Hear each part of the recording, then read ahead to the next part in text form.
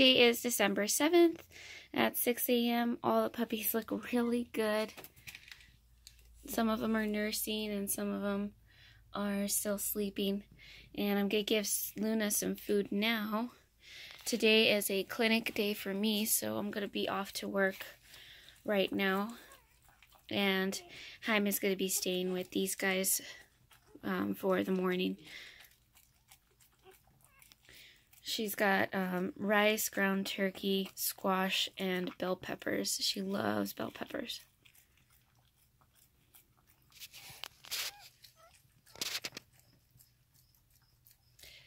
And I'm going to take her to go to the bathroom outside before I leave. And then Jaime will be taking care of her until I get back. I cannot believe it is like legit snowing this morning. And by snow, like we're in Texas, so I don't mean there's anything like white on the ground. But it is kind of starting to stick to my car actually. And I'm Texan, so like I'm already like afraid to drive in the snow now. So right now I'm actually going to go pick up some hot cocoa because it's really cold and everybody wants something warm to drink. So I'm gonna pick up some of that. It is just really cold right now. And the mountain is actually like completely white from the clouds, not the snow, but I think once the clouds clear up a little bit, you can already kind of tell that there is some snow on the mountain. When I left the house, the road was actually really clear, like there wasn't any snow like on the road. The road wasn't even really wet. But it's actually coming down a lot harder now, the snow, like you can really see it. I'm so surprised because like 3 days ago, I was actually just like wearing shorts and now it's like super cold. And it's like crazy Texas weather. And it reminds me of one year when I was living in San Antonio. There was a really, really bad winter and it was so cold and it was raining and then the roads actually turned to ice completely. And I was driving home from work late at night and my car was just sliding down the road, just like sliding everywhere. So that was kind of terrifying, and it was just like all I could do was just steer to keep from hitting stuff because it was just completely just going. There was no controlling it really.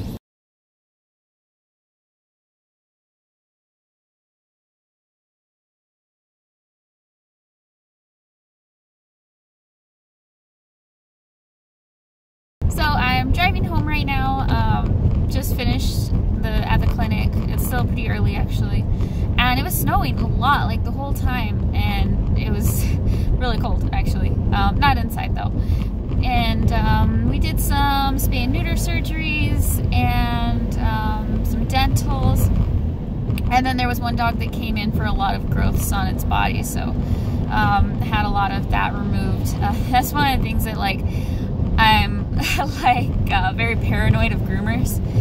It's just after seeing stuff like that, you don't even want to get your dog groomed, like actually get its hair cut with those clippers, because that's how they get it. Is sometimes these groomers don't clean the clippers right, and then it actually spreads this thing, and then they start, you know, getting growths after that, and it's all over the body. So that's horrible. Luckily, I don't have any dogs that actually need that type of grooming anyway. And so I'm headed home now. Got a lot to do, and I'm excited to see the puppies. And I'm also going to be happy when I can go inside and be warm. I cannot believe how much it snowed.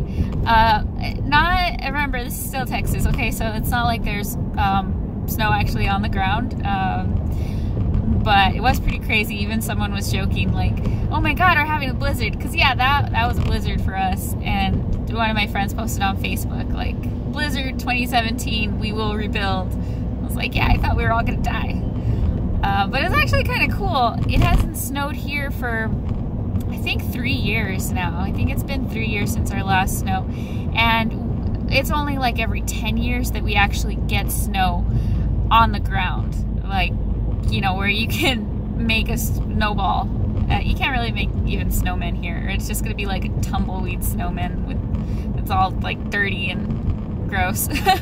And sorry for the bad filming. That's kind of the only place I could put my camera,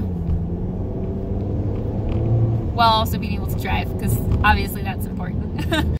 There's not really any new developments with the puppies other than, you know, they eat, sleep, and poop. So I thought that I would let you guys watch them while I answer some of the comments from the last vlog. Now, I did get a lot of questions that were answered in the vlog. So at the end, I answered a lot of the questions that I thought that people would have. And like I said in that vlog, I thought I would just get it out of the way in the first vlog. So I won't be addressing any of the questions that I answered from that blog in this video or in any upcoming videos. So I did get a lot of comments, you know, about that. Like, are you keeping them, for example? And all of that was already answered. So, and it's just like people that didn't watch the video, which it's like, that's fine if people don't want to watch it. And I understand that these vlogs, you know, some of them might be kind of long. That one was really long. But if you don't want to watch it, then just don't comment either. So I could tell that a lot of those people didn't watch the video. But a lot of you did actually watch the whole video. So thank you for that. And you know, when I think as a YouTuber, like, you expect what you're going to get hate on. And animal YouTubers get a lot of hate. And so I totally expected to get hate on the vlog for having the puppies. That's, you know, just something like I know is going to come because people have very passionate views about certain things, and some people can't handle any views that aren't exactly like their own. So I wasn't at all surprised by the hate comments and the people that were really upset. But I actually did get a lot of people that were really positive. So that was really nice. So I'm going to go through some of the comments. So one person commented on the video and they were like, well, I'm unsubbing because I won't be subbed to a liar, or something like that. The comment actually got deleted now. And I actually did answer that one, and I was like, well, I don't know what I lied about. And that's the thing, for anybody who was accusing me of being a liar, I've never said that my dogs were fixed. I even said in a video that my dogs were not fixed. Well, the corgis, the other ones are. And so that's, I guess, you know, if they thought I was lying about that, if they thought I was lying about breeders, I've said since the beginning that I support responsible breeders. I'm not against pet shops. I'm not against breeders. And I've said that in other videos. And I don't know, I guess maybe some people think that I'm against that because typically, you know, somebody who rescues animals, fosters animals, does the kind of work I do is usually like, oh my gosh, PetSmart's evil. And that's not my view. Which I've never hidden that. I've actually talked about it. So I don't know where that came up. Olive, aka Olivia, the lupus girl. She commented, wait, you advocate for spay and neutering, yet you breed your dogs. I do not understand. So that's something that's like, yeah, people can do that. I do advocate for spay and neutering. That doesn't mean that it's something I'm like, oh my gosh, you have to do it. No, I'm of the mindset that, like, people need to have their pets spayed and neutered. And that's because the general population can't really handle dogs that aren't fixed. And you'll see a lot of people that are like that. We had one person go into the clinic and to get, you know, shots for their puppies. They had a boy and a girl. And somebody was asked, you know, are you going to get them fixed? And the man responded, no, I'm not going to get them fixed because, you know, they're brother and sister. They're not going to breed. And it was like, well, that's not the way that it works. And see, that's just sometimes a misconception that people have. And so, I don't know what it was, like 2 months later, he comes in because he's getting his dogs spayed and neutered because they did breed. And, you know, he wanted it done right away, you know, like the next day, because that would prevent a litter. And so it's just like things like that. Yeah, people do need to have their dogs spayed and neutered because a lot of people don't know how to control breeding. And that's what some people are, you know, arguing, like, oh, just leave the dogs intact. They're fine. You can control it. And I don't agree with that position at all, because a lot of people don't know enough about these animals to do that. So I am a big fan of, you know, get your pet spayed and neutered. Don't breed unless you know what you're doing. And to say that you can't encourage people to spay and neuter their dogs and, you know, support breeding at the same time is that, I think, just kind of a silly notion, really. I mean, I got my dogs from a breeder, so if I was against breeding, then, you know, why would I have even started there? Plus, if you have, you know, dogs that are, for example, mutts, like, you know, get them spayed and neutered. It's not a breed that somebody's after. If somebody doesn't really care what type of dog that they're going to get, then yeah, just go to a rescue and get one that needs a home. But sometimes somebody wants a certain breed of dog.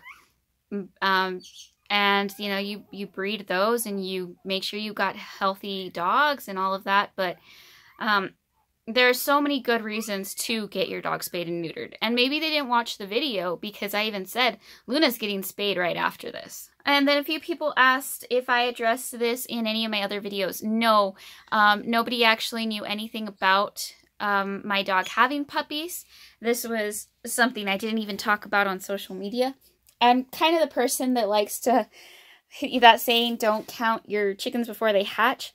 I don't want to talk about things until I guess know what's going on. So I didn't even talk about her being pregnant. I just wanted to wait and see how everything went and then talk about it. Wolf San Cedric commented, who's cuter, Meghan or the puppies?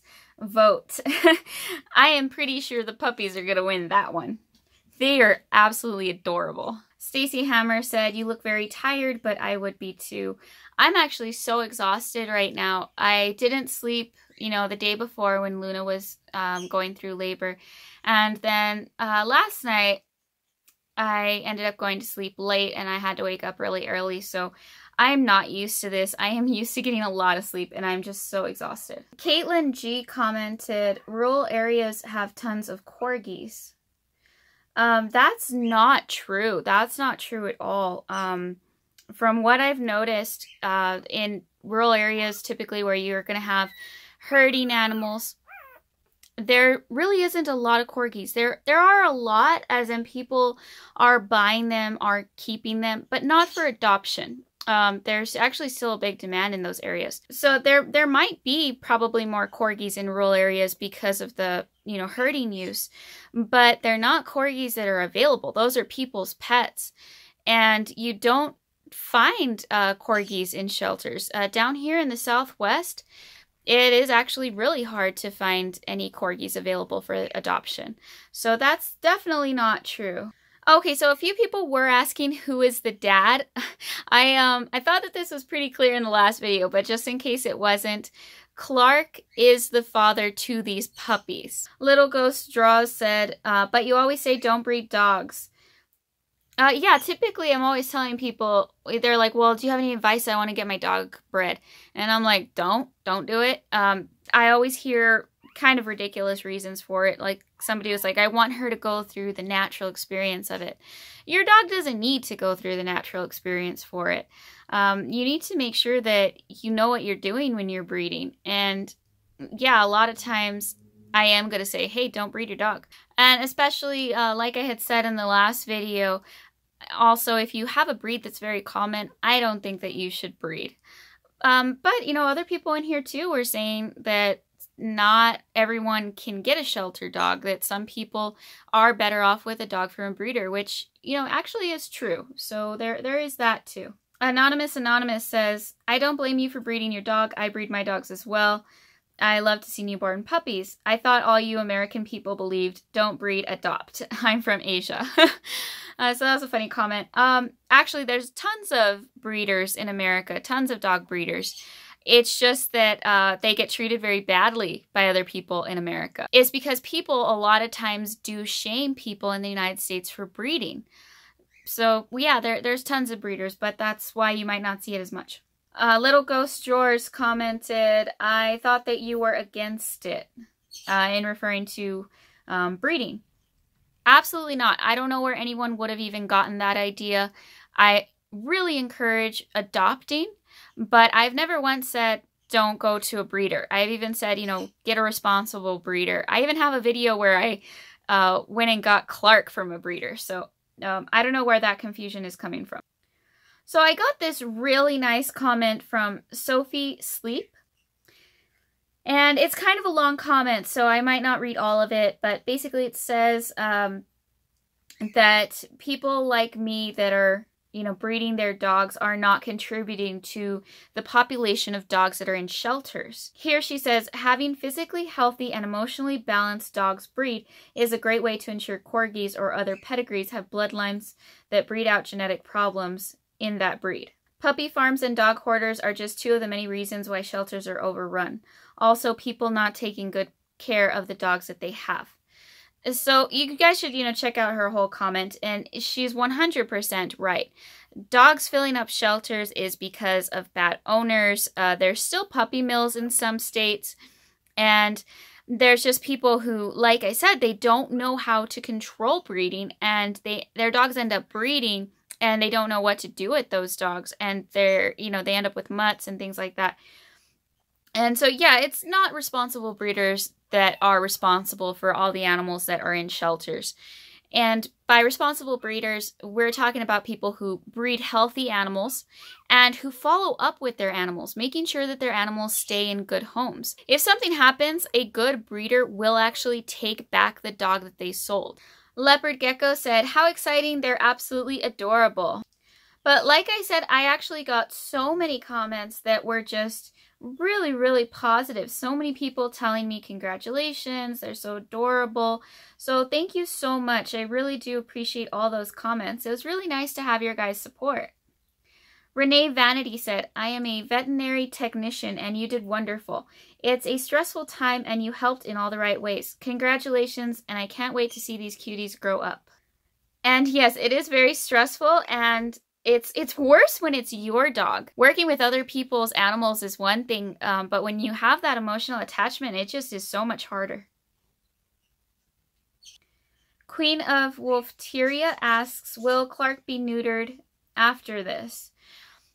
So I don't plan on getting Clark neutered, and for puppies that I do keep, what I plan on doing is having all the females spayed and neutering, and not neutering the boys. So spaying the females and leaving the boys intact. Now, the reason I'm doing that is because I do want to continue this line. I really, really like these dogs. I'm going to talk more about, you know, their lines in a little bit, but that way I can breed them even when they're older. And see, with females, this was a good time for Luna because she's very young, and it was going to be easiest on her now. You know, when Luna is 8 years old, I can't breed her. But when Clark's 8 years old, and if I did end up wanting to have another puppy, I can breed him. And that's just, you know, because as long as their sperm works, then they're good to go. And with females, you have a window. And I'm also very lucky in the fact that I'm going to be able to control the dogs with them not breeding, you know, other dogs with Clark. And if I keep any boy puppies, there are risks of not fixing the boys. And, you know, some of that is like they will have a tendency to try to run away. Like if they smell another female in the neighborhood that's in heat, they'll want to go to her. And so that's one of the reasons you want to get your dog neutered, is because they won't have that tendency to want to leave. But since I do have a lot of knowledge and experience, I feel confident being able to leave my males intact. So here's a comment from Our Little Homestead. I'm disappointed to see this from you. I support breeding fully, but only by real breeders who are experts in the breed and genetics. Real breeders health test all their dogs and then match breeding pairs based on those results. People who just want puppies for the sake of puppies should not breed. So, This was an interesting comment because it was such a huge assumption. And I don't like it when people make huge assumptions. Like, if you have a question, just ask me. I'd prefer that. But basically, this person jumped to the conclusion that I don't know anything about corgis and that I didn't test my dogs for any health issues. So I did say in the video that this was something that I discussed with my vet and got advice from my vet. And I found this comment to just be absolutely ridiculous. And it was just kind of like, so basically, if I decided to, breed my dog every year and sell the puppies and was a real breeder, then it would be okay. That just doesn't even make sense. So let's talk about my dogs. My corgis are very well-bred corgis. Luna's line is, for herding. She is actually very helpful with the animals. And that's a line that's, really good-looking dogs, really, mostly for livestock and things like that. Clark's line, he comes from champion show dogs and shows in agility as well as AKC shows for, body conformation and all of that. So both of these dogs come from great lines. And, that's also true for Luna's. Some of those were also shown as well. And they actually are both tested, and they're really, really good dogs. They're very healthy, and they're really good-looking dogs as far as the breed standards go for them. Clark is a mix of Cardigan and Pembroke, but that was, of course, intentional, and it was to combine two extremely good lines into one dog. My corgis are worth quite a bit of money. And if I wanted to, I could make a good profit from breeding them and selling puppies. And no, I'm not going to choose to do that. And saying that because I didn't choose to do that makes me not a real breeder. Well, I'm not trying to be a real breeder, but that I should be shamed for not being a real breeder is just ridiculous. So the combination of Clark and Luna is a very good match. And that's, like I said, had always been my intention. So, of course, I did look into that. And I wanted two corgis that were going to be compatible. And then, to end all of this, to, conclude it, as far as breed standards go, honestly, if that was such a priority to me, then I'd be cutting off the tails from these puppies. So, breed standards, to a certain extent, are sometimes ridiculous. And you shouldn't go off of that 100%. So yes, actually my dogs are great for the breed standards and they are very healthy.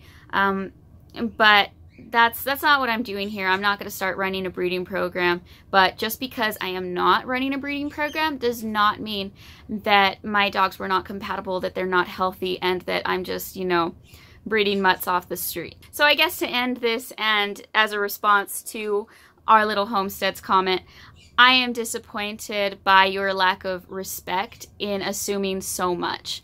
You could have just asked. Ben Pratt commented that he doesn't understand why everyone's so critical about, dogs being in shelters and all of that, because there are lots of kids in foster systems, yet people still choose to get pregnant and, start a family. I had actually never heard that argument, but I actually got a couple of comments of people saying that. And that actually is kind of a good point. Pamela Lunzi commented, why didn't I get an ultrasound or x-ray done? So I am not a fan of getting an x-ray done on a pregnant dog. I don't know, just something about how you're not supposed to get it done if you're pregnant, I think can't be too different from a pregnant dog.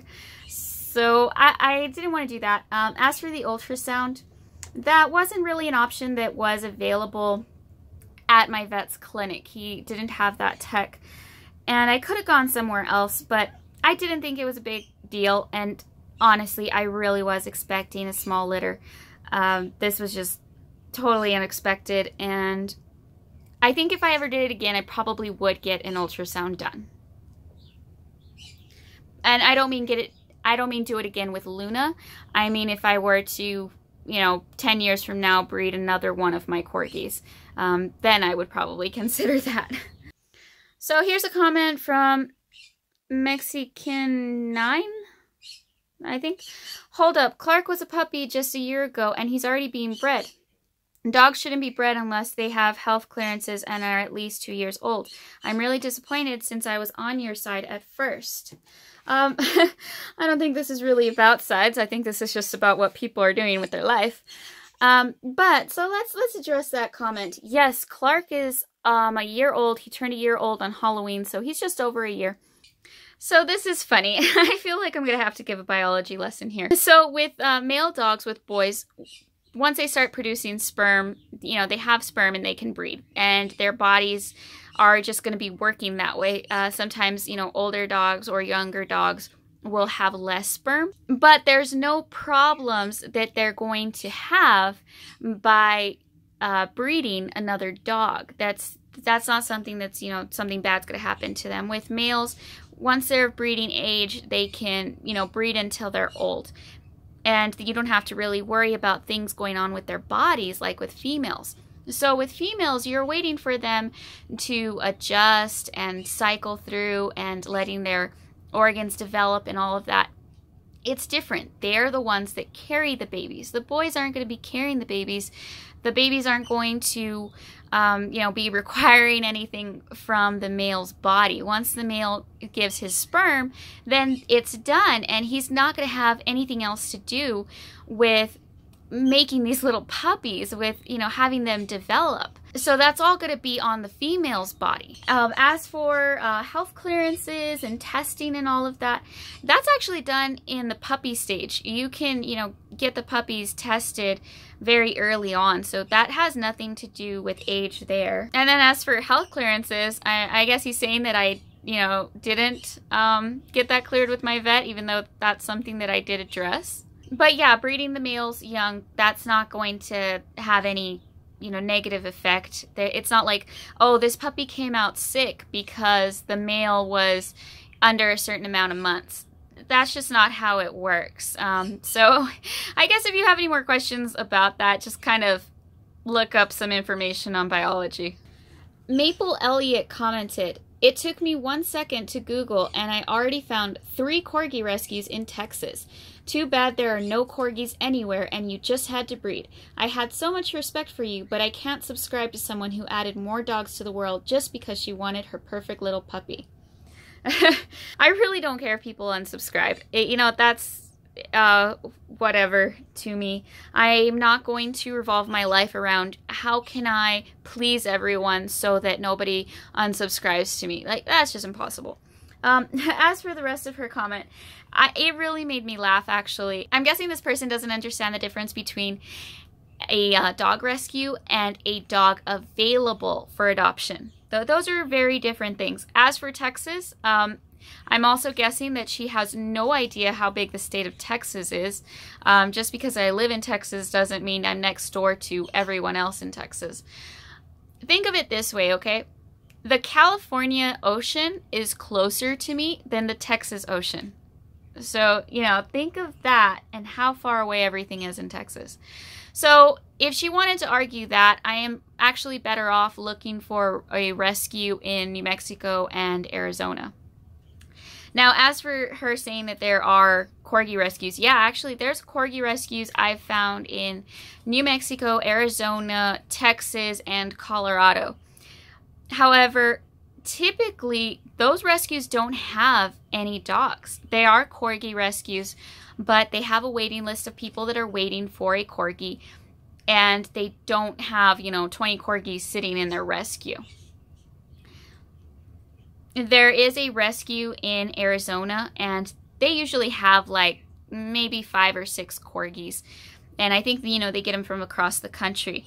But I don't qualify for that rescue because a lot of times it's an only dog type of situation, which, you know, I can't have a dog that's supposed to be in a home with only that's supposed to be in a home as the only dog. And also because they want to do home checks, and since, you know, I live 6 hours away from that rescue, they're not going to do a home check for me all the way over here in Texas. Now, the reason I know all of this is because I actually spent 2 years trying to get a corgi from a rescue. I spent a very long time searching and looking and being on waiting lists, and I just was actually never able to get a corgi from a rescue. Now, I did adopt a corgi, so I do know exactly how hard it is to adopt a corgi. I adopted a corgi from a high-kill shelter in New Mexico, and this was a situation that was just so unordinary. The dog was available, and they gave me an 8-hour window in which to adopt him. Now, I live several hours away from this shelter, and I wanted this dog so bad, but at the time I was working, and I couldn't just drop everything and drive off to get the dog. Like that was impossible for me, and I really wanted to do that, but there was no way that I was going to be able to. So I actually started getting into Facebook groups for that city, the city that this shelter was in, and kind of like talking to people that lived there. And I was like, hey, I really want this dog. Would somebody be willing to go and pay the fee for me so that I can go up in a few days and pick it up? Because I really want it. And somebody actually was like, hey, yeah, I'll do it for you. It was this lady. She was, willing to go and pay the fee and actually pick up the dog and keep him at her house until I was able to get him. And so I sent this woman, this complete stranger, money over the internet because I wanted this dog so bad. So I actually sent her the money.